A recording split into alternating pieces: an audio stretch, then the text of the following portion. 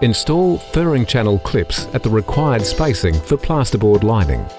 Typically, Rondo 282 clips are suitable.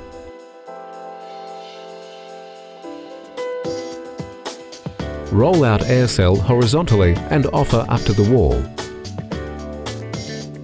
With a sharp blade, cut slots for the air cell to fit over the wings of the channel clips. Butt join rolls of air cell and tape with 72mm wide reinforced foil tape.